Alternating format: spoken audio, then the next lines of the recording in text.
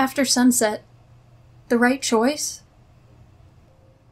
Leafpool emerged from the trees and padded up the slope to the place where she could look out over the whole lake.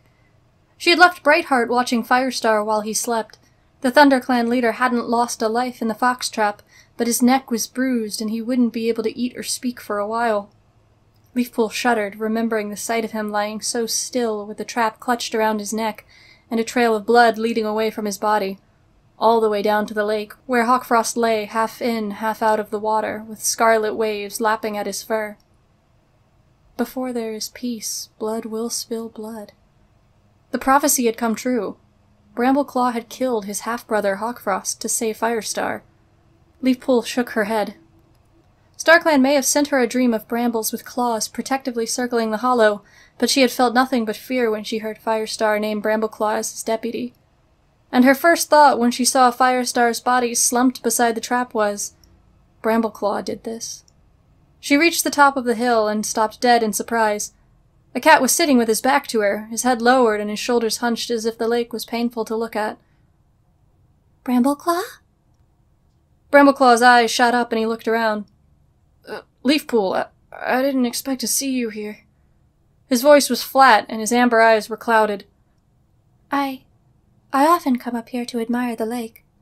Leafpool meowed. Her heart was thudding in her chest and she told herself to stop being such a mouse brain.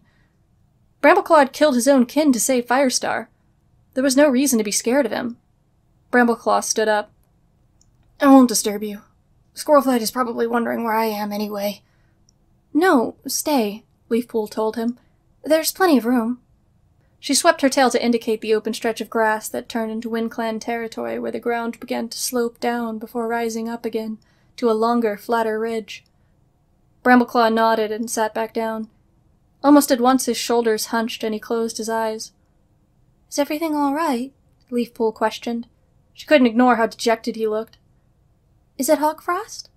It made sense that Brambleclaw would grieve for his kin, no matter how he had died. No, Brambleclaw meowed without looking up. It's me. Leafpool sat down, easing her growing belly to one side until she was comfortable. Oh, my precious kits, what will happen when you arrive? She pushed the thought away. There was time enough to worry about that. You can talk to me, you know, she told Brambleclaw.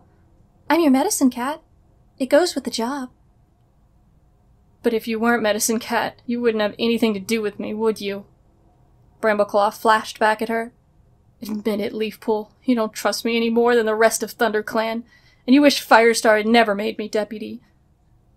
Leafpool bristled. If you recall, it was my dream from StarClan that reassured Firestar you were the right choice. Glowing amber eyes burned into hers. I bet you wish you'd never closed your eyes. Leafpool took a deep breath. I don't have to trust you, Brambleclaw. StarClan approves of you and my sister loves you. I just hope you don't do anything to let either of them down. Brambleclaw looked at the ground. Then what about today? This was all my fault. What? Leafpool was shocked. How can you say that? You saved Firestar. I had to kill my own brother. My first day as clan deputy and I had to take another cat's life. What kind of beginning is that? An unlucky one, Leafpool conceded. But you're a hero in the eyes of the clan now. Brambleclaw raised his gaze to her. Really? Or do they think I'm bad luck because I haven't had an apprentice? Leafpool flinched. Brambleclaw was right. Many cats were anxious that Firestar had gone against the warrior code by appointing a deputy who hadn't been a mentor. And she shared their fears. Was today's violence and bloodshed a warning that the code should not have been broken? But if StarClan didn't approve, why send her the sign that sealed Brambleclaw as Firestar's choice? She shook her head, trying to clear it. I can try as hard as I like, but I'll never do anything right, Brambleclaw growled, and Leafpool was startled by the bitterness in his voice. I'll bring nothing but trouble to ThunderClan because I was made deputy when I shouldn't have been. My clanmates didn't trust me before. Now they will blame me for everything that goes wrong, every drop of blood that is lost. Whatever I do, I will destroy my clan from within. The blood roared in Leafpool's ears, and her eyes were dazzled by the red glow of the setting sun as it turned the lake crimson. Brambleclaw's words didn't sound like a threat. They sounded like a prophecy.